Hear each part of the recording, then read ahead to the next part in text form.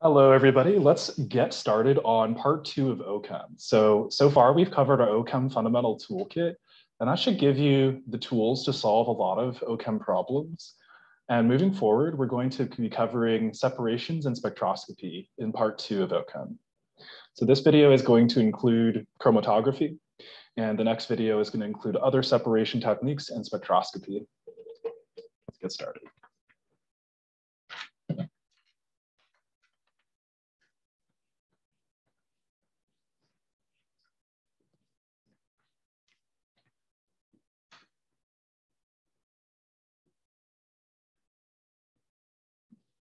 So, chromatography.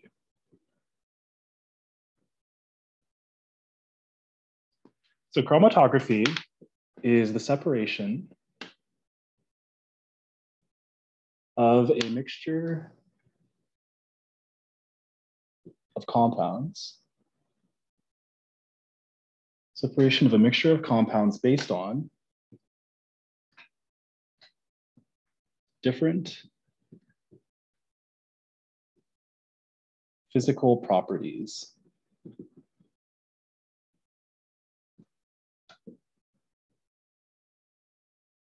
And how chromatography will separate things, it'll rely on differences between the molecules where interaction with a mobile or stationary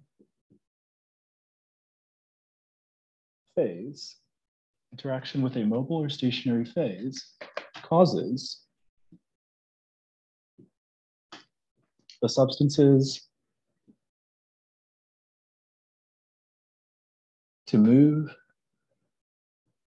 at different rates.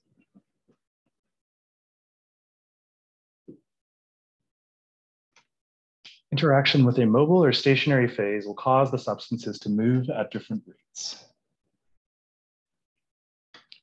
Any questions on our first definition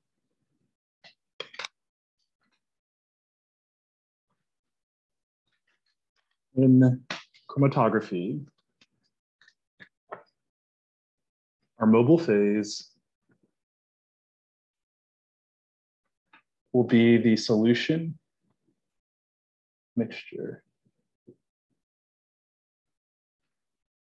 And the stationary phase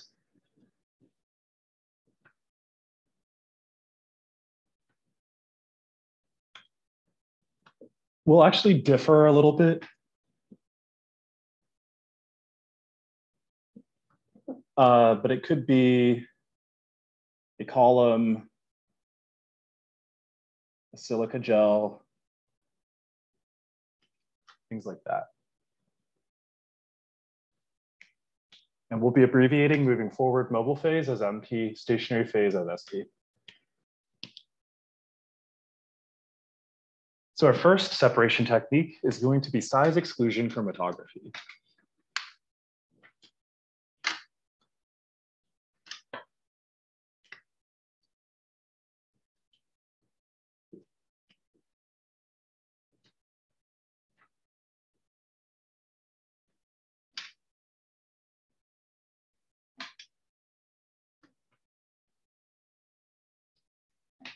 SEC, size-exclusion chromatography.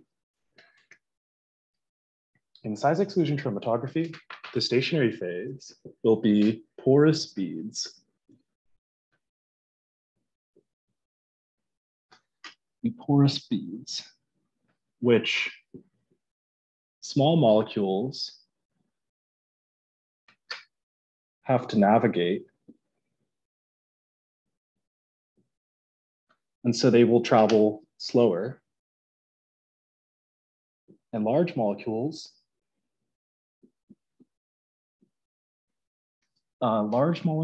will simply go around.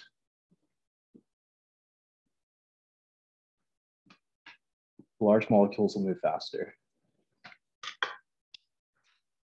If we wanted to depict what's happening here, we have a column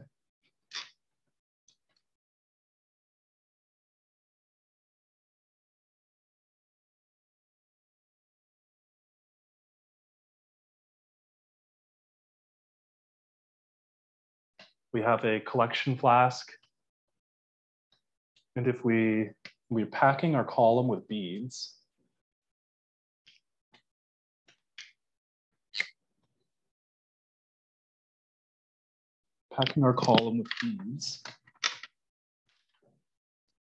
we zoom in on what's happening here.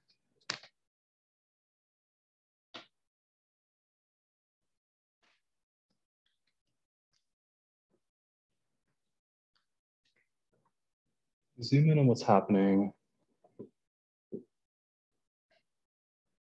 Actually, let's make these guys a little bigger.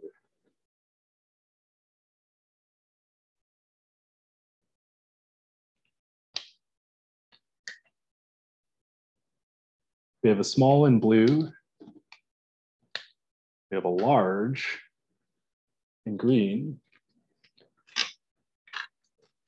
Our small molecule is going to be forced to travel through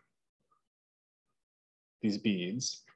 It's going to come out slower, whereas our large molecule is going to find the easiest way through. It's going to pass faster. So this is how size exclusion chromatography will work. Large molecules will move faster. Now this is in contrast with gel electrophoresis. So both agarose gel electrophoresis and polyacrylamide gel electrophoresis, right? In gel electrophoresis, do large molecules move faster or slower? Yeah, in gel electrophoresis, large molecules will move slower. So how do we explain this discrepancy? Why is it different for gel electrophoresis compared to size exclusion chromatography?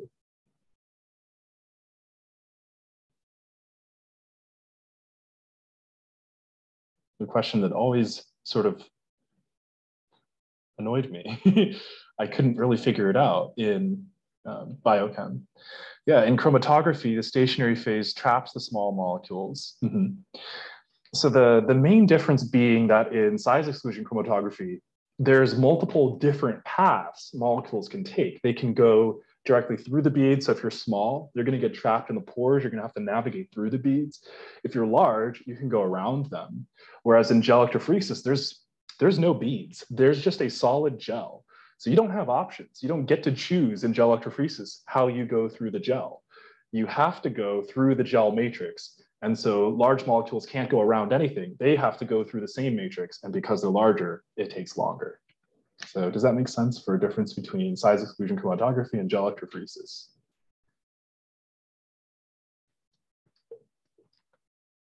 All right, moving on to our next example, thin layer chromatography. HPLC.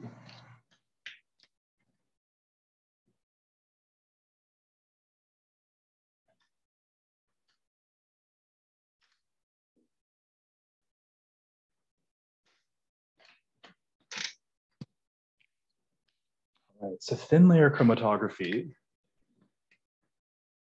our stationary phase will be a polar silica gel, which is often just a fancy name for glass. We know glass is very polar because if we've seen like a solution in like a glass beaker, for instance, we know that the meniscus points up. So the solution of aqueous solution likes the glass a lot because we can see it like wants to stick to the glass because the meniscus points up. Now, if you had a hydrophobic solvent like benzene or hexane, we'd actually see the meniscus point down, meaning that the solution actually likes itself more than it likes the glass. So if you ever forget silica is polar, you can always think about that. Let's also just show, I'll do it on my whiteboard. I don't have the screen share. The silica structure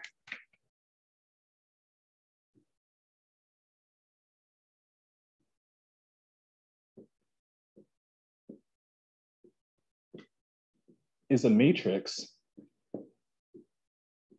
And on the edge of the matrix, we have a whole bunch of OHs. So we can see why now. This would be like where our our solution is, we can see why silica gel is so polar. It's got lots of oxygens, and particularly on the edge, it has hydroxyl groups, which can hydrogen bond. In TLC, our mobile phase will be a less polar solvent, such as hexane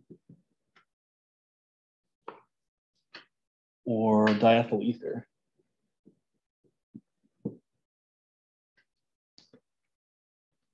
And so the separation principle for thin layer chromatography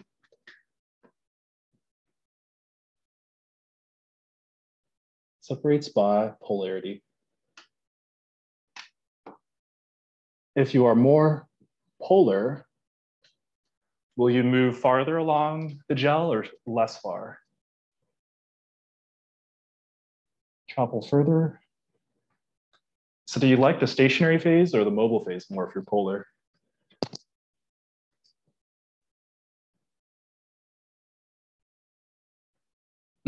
Yeah, so if you're polar, you're gonna like the stationary phase more. So you're gonna travel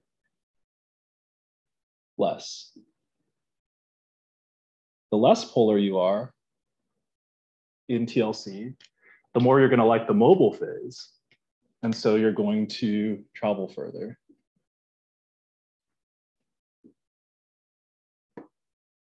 Perfect, yeah. We wouldn't necessarily say elutes. One thing, we wouldn't say like they elute necessarily because this whole thing's kind of just taking place on a gel, like literally a picture of glass slide. So we'll talk about how we measure the separation degree, which is a little different from like elution time or retention time, which is how we deal with how fast or slow things move through other types of chromatography. So for example, let's say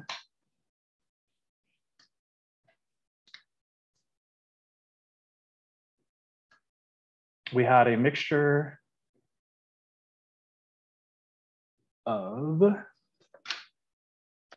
ethanol, acetic acid, and ethyl acetate. Let's say we had a mixture of these three compounds. And the question is, how far did ethyl acetate move?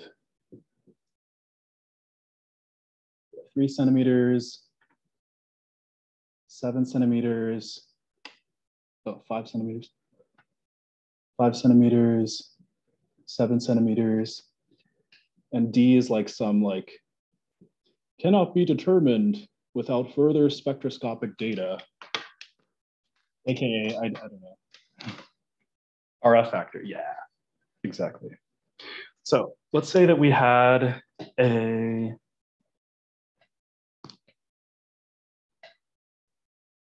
silica gel and we call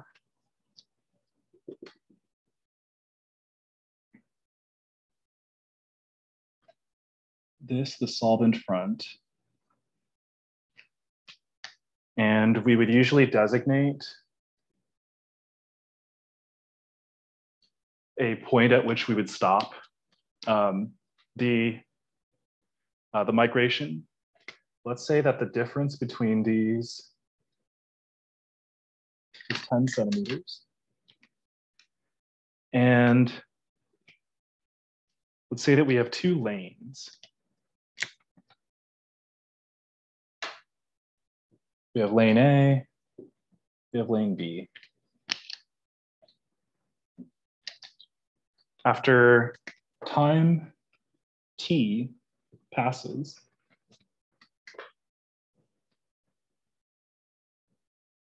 let's say that the first lane has now separated into 3 bands. Our first lane is now separated into 3 bands, and our second lane just has 1 band. So how far did ethyl acetate move?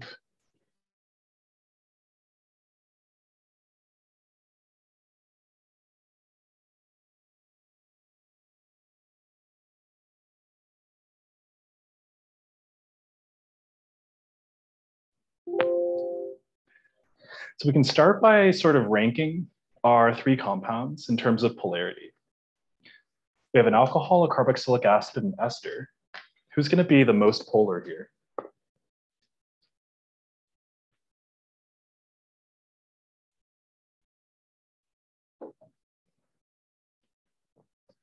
Who will be our most polar? Alcohol, carboxylic acid, or ester? So of course, we have 2 compounds that can hydrogen bond. Which compound can hydrogen bond better, an alcohol or carboxylic acid?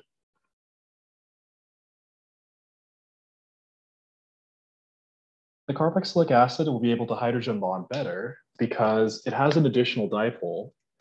So we have most polar, we have second most polar, and our ester does not have hydrogen bonding. Our ester will be the least polar. So definitely our carboxylic acid and our ester are going to correspond to the most extreme bands in our lane. And is our blue band going to be the ester or the carboxylic acid?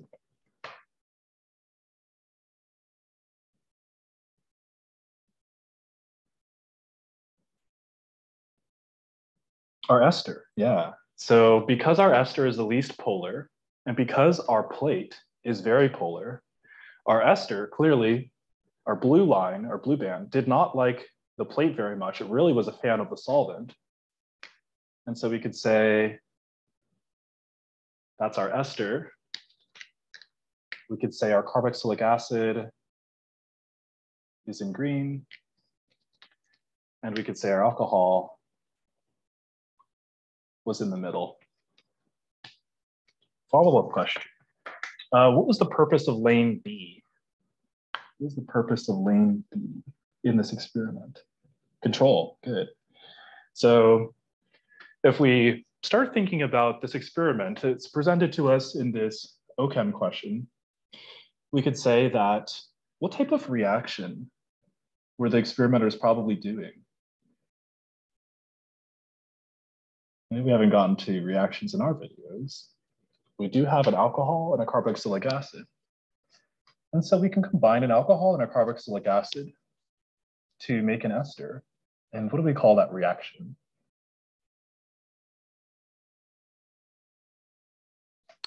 The Fischer esterification.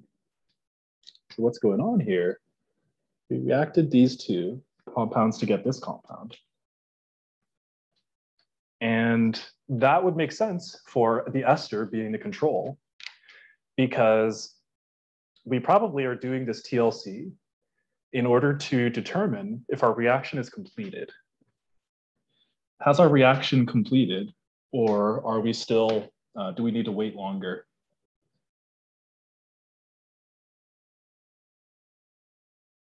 We still have reactants left over. We still have our alcohol. We still have our carboxylic acid left over. So that would tell us that we need to run this, longer, because we still have some reactant present. Now the control lane, so if we're smart, we know what our 2 compounds were. We know what they're supposed to make. So we could probably just go into the OChem stockroom and get some ethyl acetate, since we know that we're predicting that's to be the product. And so we're going to go to the stockroom, we're going to grab some ethyl acetate, we're going to dab it onto our second lane as a control to determine if our reaction has gone to completion. And so if we got a result like this from lane A being the reaction mixture, we could say that our reaction has not gone to completion, and therefore we need to run our reaction longer.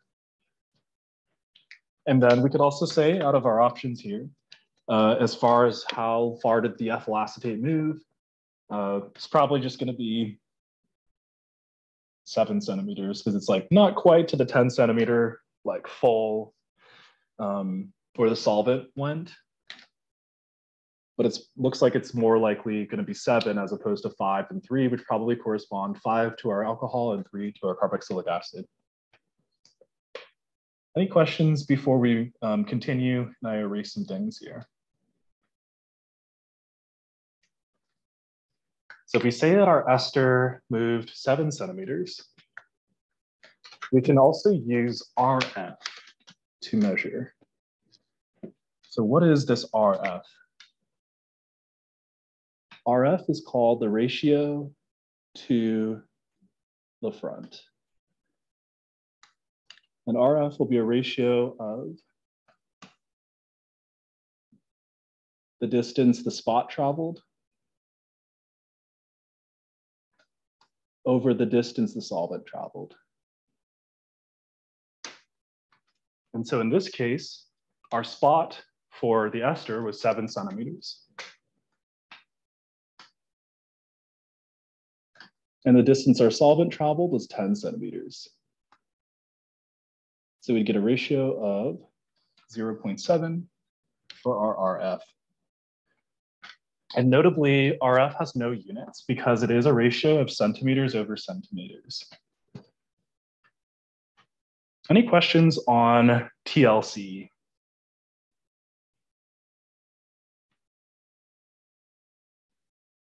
All right, let's move on to column chromatography.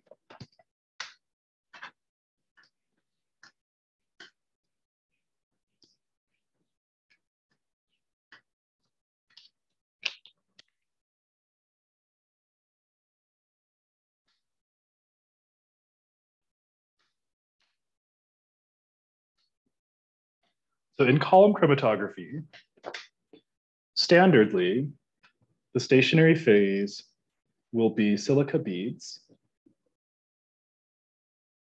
We established that silica is polar. Our mobile phase will be the solvent mixture and will be less polar. These two conditions are what are called normal phase. Normal phase is when the stationary phase is more polar and the mobile phase is less polar. So for column chromatography, our separation principle is also polarity.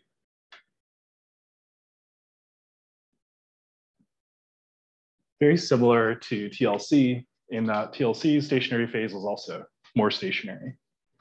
So if you were, a lot of questions when they talk about normal and reverse phase on the MCAT, a lot of questions will actually specify what they mean by normal phase and reverse phase. So I don't know that you need to specifically memorize what normal phase is and what reverse phase is. When I used to work for TPR, they told us that the students should memorize that. But I have seen all the questions that I've seen that deal with normal phase versus reverse phase will actually define what they mean by that. And we measure not by RF, but by elution time. What do we mean by elution time? So if we have a column,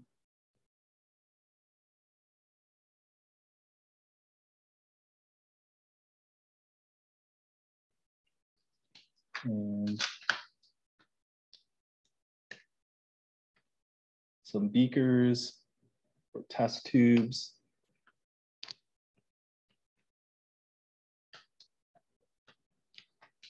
And we have a bunch of beads. Silica beads are polar.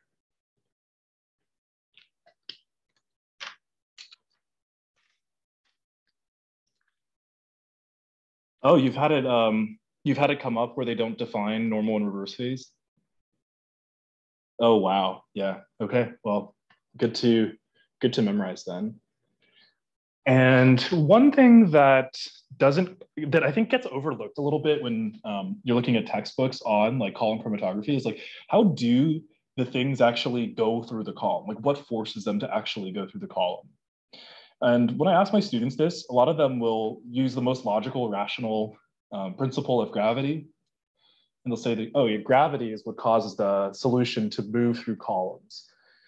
In reality, what is actually the case, if you've done column chromatography, you probably know this, is you actually hook up your column to a pump, and the pump actually pushes the solution through the column. And so that's how these things will actually go through the column. And then as they move through the column, they like the stationary phase more. They're going to hang out a little longer. So they'll have a higher elution time. So in the case of, if we have in normal phase, a more polar solute, you'll have a higher elution time. So then if you're ending up in the first fraction, fraction A, you're probably the least polar.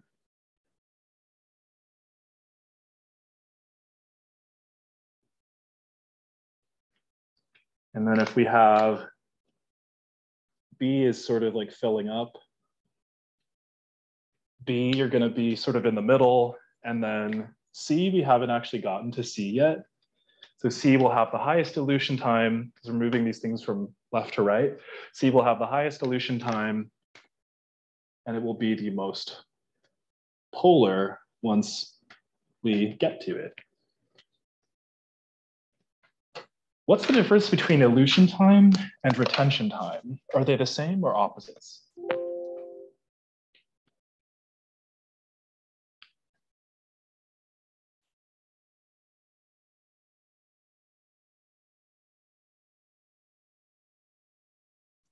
It seems like elution time and retention time should be opposites because elution seems like the opposite of retention.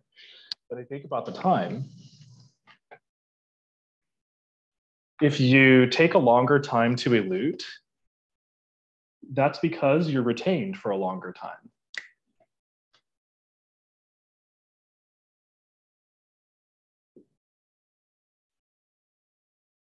So you see these two terms come up a lot, elution time and retention time, when it comes to passages. And so just know that they mean the same thing. If you take a longer time to elute, to leave the column, you will also have a longer retention time because, again, you're retained in the column for longer. That makes sense? Any questions? That would be column chromatography. Now, HPLC.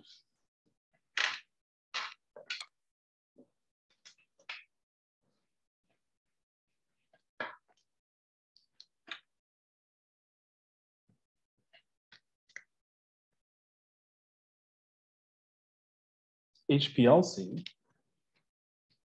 will be known as high performance, or depending on who you ask, high pressure, liquid chromatography. High performance or high pressure liquid chromatography. By default, HPLC is reverse phase. By default, it's reverse phase. Meaning the stationary phase will be less polar, beads, and your mobile phase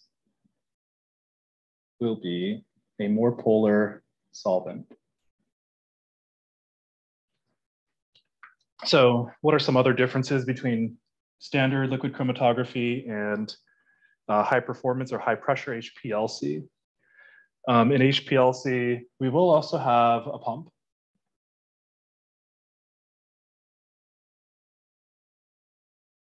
We'll have an injector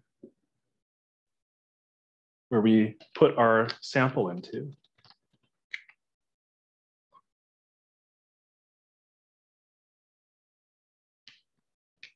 we will have a column that is like inside the machine and presumably has lots of surface area. We'll hook this up to a detector. The detector will be connected to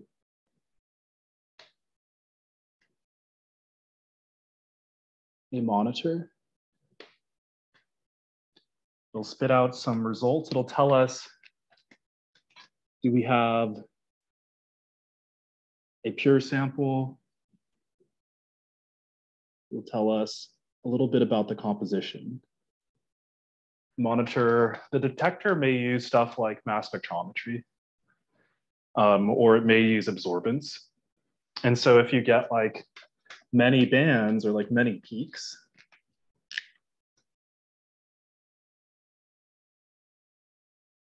in this case, it looks like we had 2 peaks, so we have 2 molecules. And your HPLC will also have a way for collection. So HPLC, because it has a method of collection, it can be considered a macro scale technique. In terms of macro scale techniques will allow for separation on a large scale of substances and then collection subsequently so that you can perform more experiments or more methods on your solutes that you've separated. Whereas microscale, like TLC is microscale. So with TLC, you're not going to go back to your glass slide and like collect your ethyl acetate. You're really using TLC to determine if the reaction is completed. So HPLC and liquid chromatography, as well as size exclusion, are macro scale separation techniques where you can actually like do subsequent things on your solutes once you've obtained them. Whereas TLC wouldn't be a technique you would use for large scale separations. And so you're not going to be able to like do follow-up experiments after you've done TLC. I hope that makes sense. The reason why I'm distinguishing between microscale and macroscale is because you could get a question where it's like, oh, 2 compounds have a difference in polarity. What technique would be the best for separating them? And you would maybe have something like melting point determination, and that wouldn't be a separation technique. You might have something like NMR, answer choice B, not a separation technique. And then maybe C and D, you have thin layer chromatography and HPLC. And so our question is about separating A and B. So you would prefer to do HPLC because you can separate them and then do subsequent things on them. Whereas with TLC, you wouldn't really be able to do anything else. So that's why I bring up the difference between macro and micro scale. All right, any questions on HPLC? So let's do ion exchange.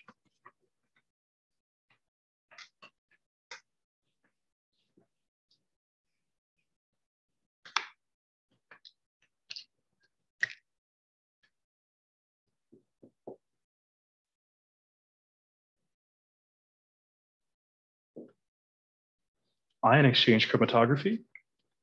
Our stationary phase will be charged groups covalently linked to beads. Our mobile phase will be our mixture, and the separation principle will be by charge attraction.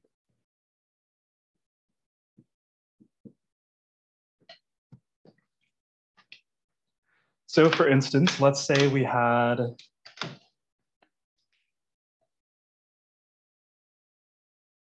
a column with positively charged beads.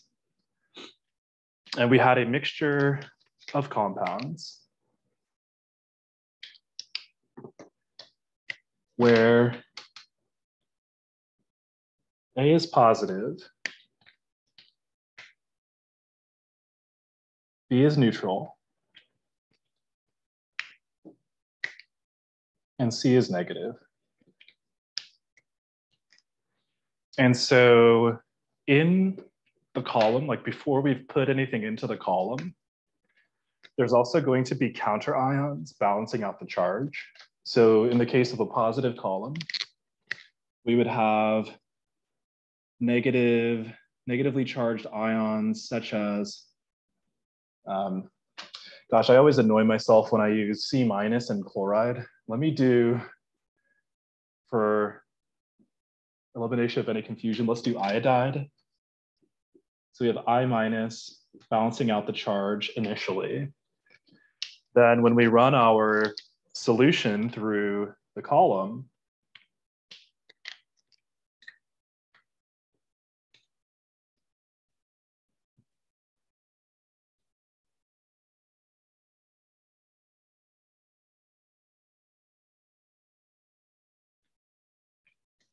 and let's say we have fraction A, fraction B.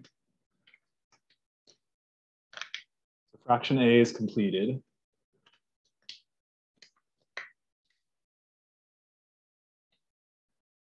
Fraction B is filling up.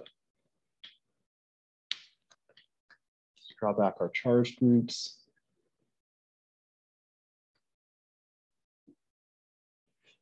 Which compound would most likely end up in fraction A? Would it be compound A, B, or C?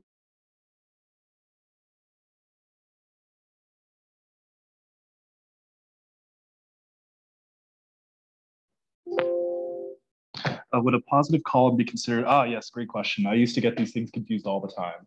Yeah. So because compound A had a positive charge,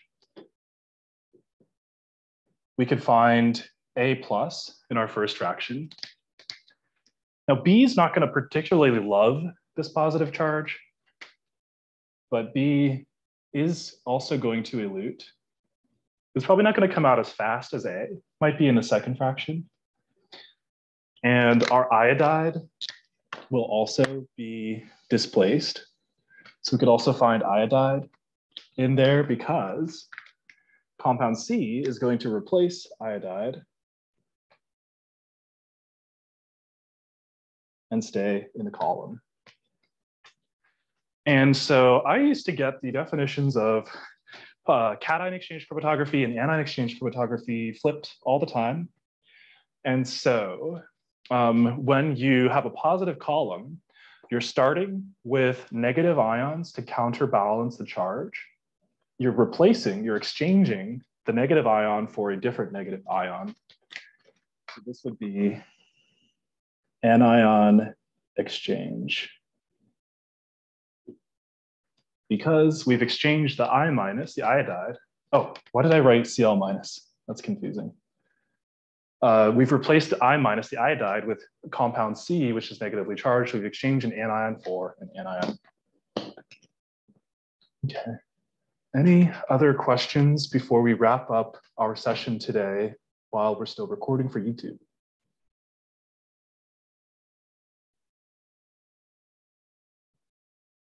All right, everybody. Well, I will see everybody on YouTube in the next video, and I hope everybody has a fantastic week. Bye now. We'll continue. Oh, sorry, not bye. We'll continue with chromatography and separation techniques in our following video for next week. And we will do another example of ion exchange, just really hammer that down. That's not an expression. Nail that down, hammer that in.